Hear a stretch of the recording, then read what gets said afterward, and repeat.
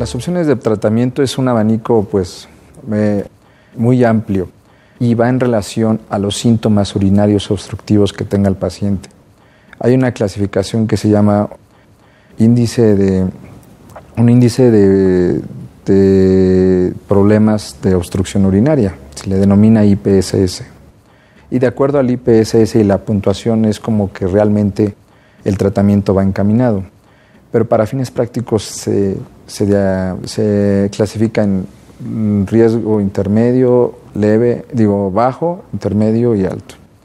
Y entonces para cada uno hay una determinada medicación. Para eso es importante valorar y ver al paciente. Pero el tratamiento médico, digamos que en todos los casos leves, ayuda bastante. Podemos hablar de tratamientos más comunes como es la tamsulosina, que nos ayuda a mejorar el vaciamiento vesical, así como podemos también apoyarnos de terapia combinada con finasteride, que se le denomina que es un antiandrógeno, o sea, compite para que los niveles de testosterona o de hidrotestosterona disminuyan.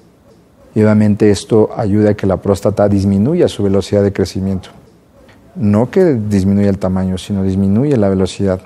Y no disminuye el tamaño a un 100%, sino ayuda entre un 20 o 30%. Entonces, básicamente lo que más se usa es medicamentos que ayuden a mejorar el vaciamiento vesical o mejoren la mecánica miccional. Pero cuando este tipo de medicamentos se les ha prescribido a los pacientes y no mejoran, entonces es el paciente que a pesar de que toma el medicamento, no mejoran sus síntomas obstructivos, entonces nos podemos apoyar del tratamiento que se llama resección transuretral de próstata, RTUP mejor conocido. Hay una gran variedad. El tratamiento quirúrgico está encaminado a desobstruir el tracto urinario, mediante puede ser energía monopolar, energía bipolar, láser, de lo que nosotros llamamos adenectomía, o sea, descapsular, o inclusive también hay múltiples tratamientos anteriormente mencionados que eran como stents para dilatar la vía urinaria. Actualmente el que más se usa y el como comúnmente tiene más uso y por accesibilidad en todos lados es la RTUP, que es resección transuretral de próstata.